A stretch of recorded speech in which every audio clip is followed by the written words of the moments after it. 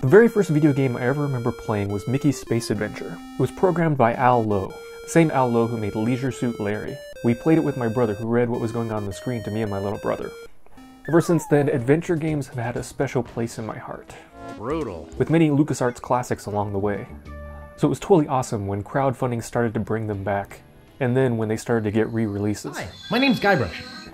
Grim Fandango is one of those, and there's a subtle irony to the fact that a game that's so lively, so wonderfully, brilliantly conceived, and the world is so fantastic, that should be the game that they went out on, in spite of the fact that, yes, it is suitable that they went out in a game about dead people. It's the fear of death that makes monsters of us all.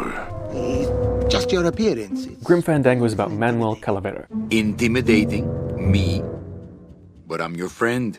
a travel agent to the dead. You can't go home, Celso. You're dead. Basically, he sells travel packages to the dead based on how good they were during life. Where do they get these guys? They don't qualify for anything good, so I can't sell anything good. Can't work off my time, and I'm Playing off of the myth of Charon, who ferried the dead across the river Styx for the toll of coins laid across their eyes after death. I need a real saint. I need a lead on a rich, dead saint. However, Grim Fandango carries a certain Day of the Dead flavor to it, and is actually much more related to film noir and hard-boiled detective stories. I'm sick of waiting around for a good lead. Manny gets involved with things that he shouldn't when a woman comes into his life, You're not the nurse? and his life as a civil servant goes haywire. I have reason to believe that the Bureau of Acquisitions is cheating the very souls it was chartered to serve. As he enters this neo-noir world. A Lost Souls Alliance. We're a small group, Manuel. But we're always looking for new soldiers. While in some ways Grim Fandango has not aged well, the tank controls, for instance, you might remember from other games like Resident Evil. In other ways, it's surprisingly contemporary. The adventure game style dialogue trees will look familiar to absolutely anybody who plays modern RPGs. Even if it doesn't include a branching dialogue path, the dialogue is integral to the game and figuring out the puzzles, where the clues are often hidden within the dialogue itself. Oh, we can look it up. Hold on. So we made the game export it into like screenplay format.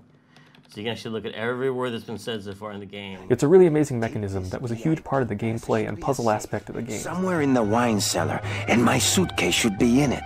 And you can The get... upgrades to the game are definitely a huge highlight. You've got graphical upgrades.